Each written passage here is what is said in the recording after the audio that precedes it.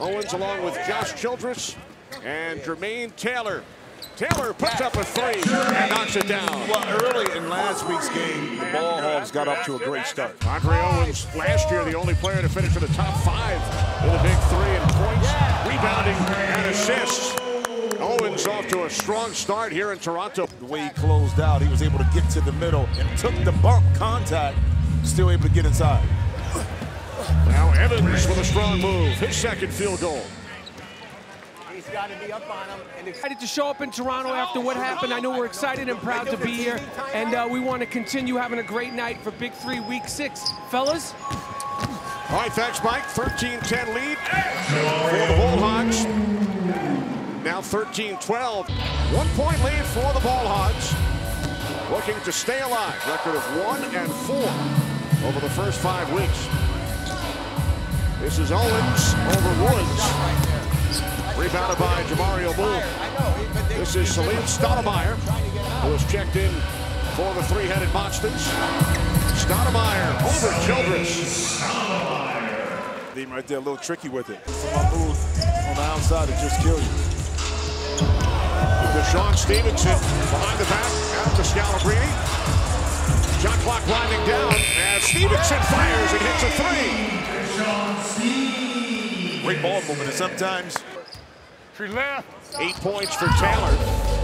3-point lead for the Ball Hogs. There is Boone off the mark from 3. Taylor from 3. And that will take us to halftime. 11 points for Jermaine Taylor, former Houston Rocket and Sacramento King. Ball Hogs looking to stay alive, lead the three-headed monsters 26-20 at the half. Owens and Taylor on the court as we begin the second half. Childress takes it all the way. But I like the move because that's the way to attack. We just got to keep attacking. Three-headed monsters were playing for a pick and roll. Abdul Rauf inside. Evans back out. And Woods hits a 3. But again, once again, Kenny, that's about the 4th layup that the Ball Hogs have missed. This is Kentel Woods into the paint. Reggie Evans up with the left hand, and Andy has 13 points, and that's 11 straight for his team. Well, he initiates so much contact. That time he just... Right there. He's going to shoot it. That's the one.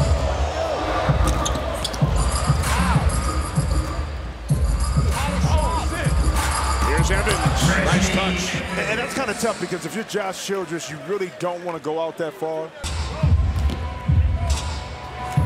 Here is Taylor for 3. Childress takes it inside. That's the way to keep the ball alive. That time I thought Jermaine Taylor thought about that shot too long. Go, yellow. Well, right now, the way the NBA is, when everybody's switching, I think it benefits and plays right into a great block right there.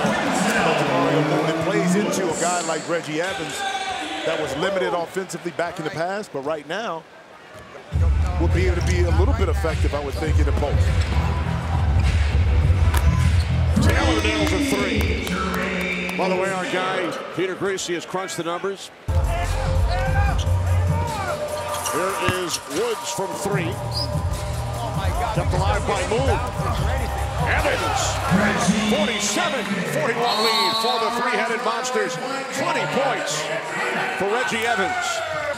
This time they're running with Reggie Evans. Evans back to Abdul Rauf. Here is Evans for the win. So the three-headed monsters remain unbeaten at 6-0. The Ball Hogs drop to 1-5. Again, my move puts you in a situation. How do I guard the pick and roll? Josh Childress has to come up a little bit in order to force my move not to have an open shot. And as a smart, intelligent point guard, what do? Don't have the shot. Got an opening pocket pass. Easy money that time for Reggie Evans. Evans finishes with 24. The three-headed monsters outscore the Ball Hogs in the second half, 31-19. 6-0. Gary Payton's three-headed monsters heading to the postseason. Ball Hogs drop to 1-5. Join us at the top of the hour. 3 more games coming up. on FS1. For Jim Jackson, Mike Rappaport, this is Kenny Albert. So long on Facebook Live.